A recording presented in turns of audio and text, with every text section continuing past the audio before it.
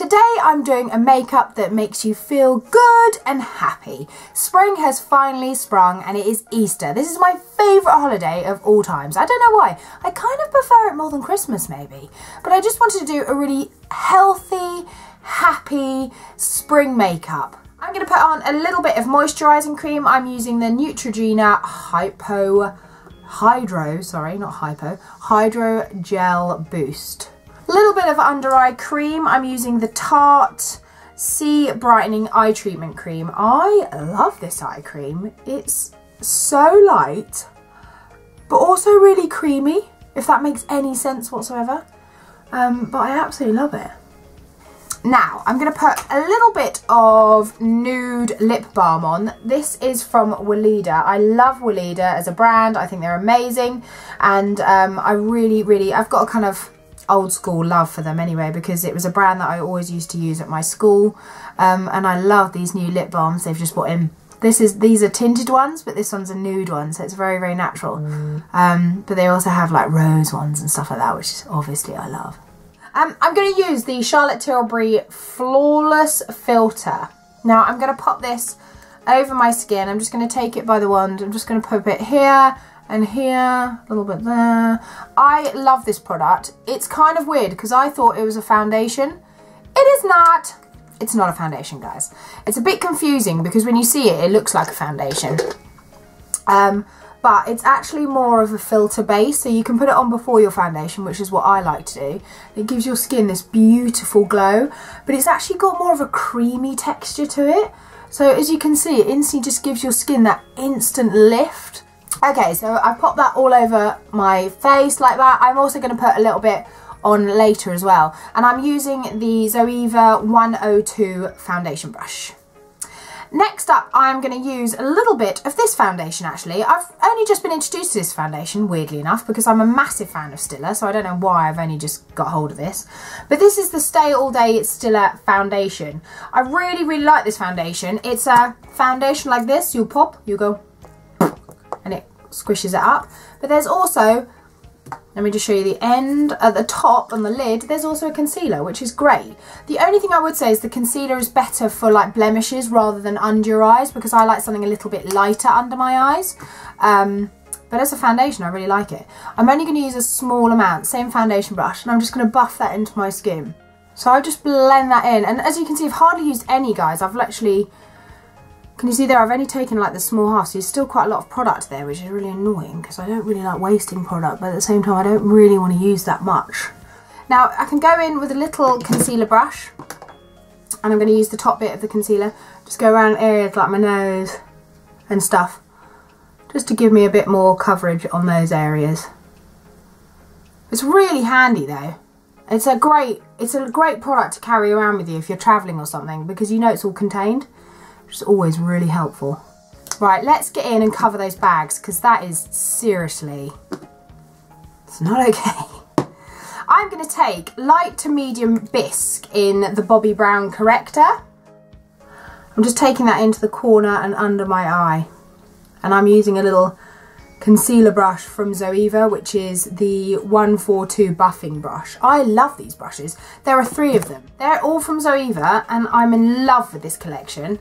Look at those. I really like round-ended brushes. I don't know why. Again, it's personal preference. I'm going to continue with my corrector, and then with my ring finger, just pat that out. And I'm now going to use the All Night Long Full Coverage Concealer by Barry M. This is brand new, but I really, really like it. It's got a really nice colour to it, and I'm just going to pop that under my eyes. Make you look a bit more alive. Ta-da! Oh, the magic of makeup. Right, I'm just going to put, before I put this eyeshadow on, I'm going to put a little bit of eyeshadow primer, and you know me guys, I love my Smashbox one. I don't tend to change that up that much because I know this one works and I love it, and I also love the fact that it's a neutral tone, so if you do happen to have any kind of, you know, veins showing on your eyelids, this really tones that down. You only need a really small amount as well, so it's really worth investing in one that you know works, because it is gonna last. I am gonna take the new Glossier, which one is this? This is number Cub. So it's a really beautiful kind of rose goldy tone. I love these eyeshadows. These are cream eyeshadows. I like to put them on the back of my hand first. I'm literally just going to pop that on my lid. Like a really beautiful wash of colour. Now these guys do not come off once you put them on. They're like super amazing. Got such a gorgeous texture and they're just really soft, but I love them. I love the colour. I love how easy it is. You know, none of the colours are really intrusive. They've just got some really beautiful colours and they just last. I just love a little wash. Now I'm going to take a tiny bit of matte powder over that, and this one is High Pigment number 47 by Kiko. See, it's just a matte bronzy kind of browny eyeshadow, and I'm just going to pop that underneath my eye just to give a bit of definition. So I'm now going to use a liquid liner, and I don't often use liquid liners very much because I don't really like them too much. I find them a bit messy. I like kind of gels or pencils. I feel like I've got more control over them. But the reason I love this Lord & Berry one is because it's super shiny, and I just think it adds something a little bit different to an eyeliner. So this is the Lord & Berry. This is Ink Glam, and it kind of comes in one of those, it's one of these ones, so it's quite wet. I'm just going to give myself a really good line.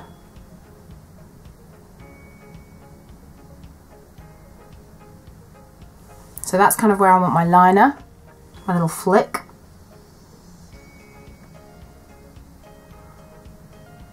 And then I'm just going to join it up by the middle.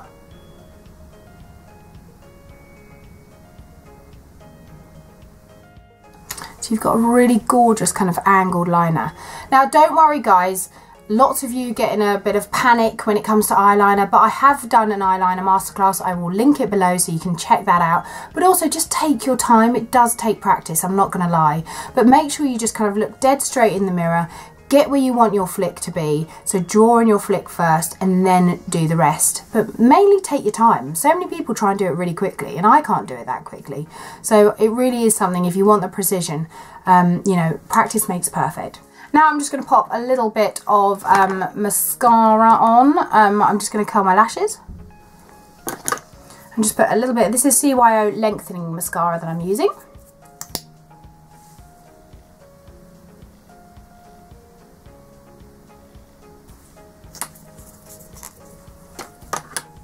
Do you see how it's a little bit shiny, the liner? I love that.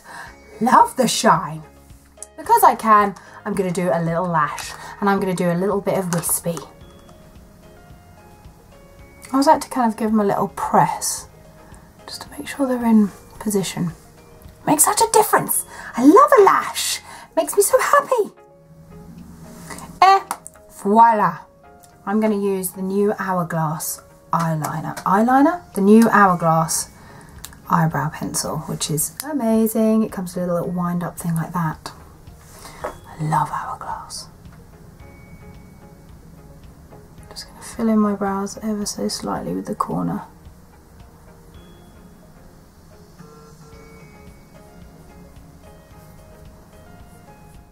I'm going to take the warm mascara brown brush from also Hourglass. Just brush that through my brows just to keep them in place. I like this brush because there's one end that's like a spoolie and one end that's not. It's quite cool. It just captures every little hair. Just keeps them in place.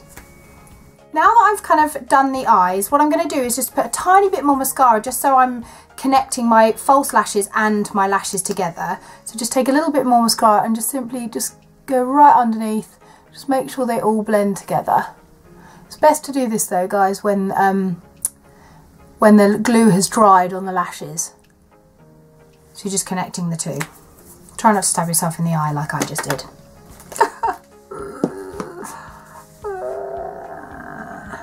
I'm going to give myself a little bit of, not contour, but a little bit of a bronzer. But I want to do it with a foundation stick rather than an actual powder bronzer because I want to keep everything really fresh and dewy. I want my skin to look really alive. So I'm going to take this one. This is All Night Long Medium Coverage Foundation Stick by Barry M. And I'm taking it in the colour Hazelnut, which is really dark, as you can see.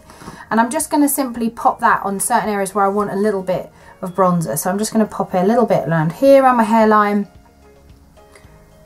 A little bit along here to give me a natural kind of little bit of contour, a little bit along the jowl, so kind of in those kind of areas like that. And then I'm simply just going to buff all of that in. So doesn't look too kind of contoury, because I don't really like that look on me, but I just want to kind of make my skin look really nice and healthy, but with a little bit of a bronze hint to it. So it's kind of like exactly like that. It's a cream bronzer really. Just kind of gives a nice glow to the skin. So you can go back in with the Charlotte Tilbury, the one that I used at the beginning, and you simply just can take the product and just simply pop it on top of your foundation. So it just adds a little bit of highlighter. So it's really, really nice. So you can just do that if you want to. It's completely up to you. A little bit on top of the lips, on the nose. But again, guys, we're just really making sure that everything looks really, really pretty and not too cakey. Now I haven't put any powder on yet, but I want to do a little bit of a cream blush. Again, keeping in with this whole really glossy skin texture. And I'm going to go with Beam by Glossier again. This is more of the kind of peachy orangey tone. I'm going to take a little bit of that on my hand and then just very gently, kind of, I like to smile, just pop it on the kind of apples of my cheeks. Now the great thing about these is they're a lovely kind of gel consistency. They're so pretty, and again, just looks like your skin, guys. It's all about having that really beautiful iridescent kind of glowing skin.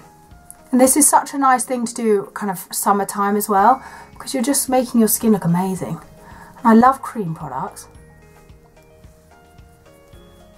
So I'm going to start off with Infrared by Buxom. I blooming love these pencils. I think they're amazing. They're going to be so popular at summertime. This is obviously a very bright orangey colour.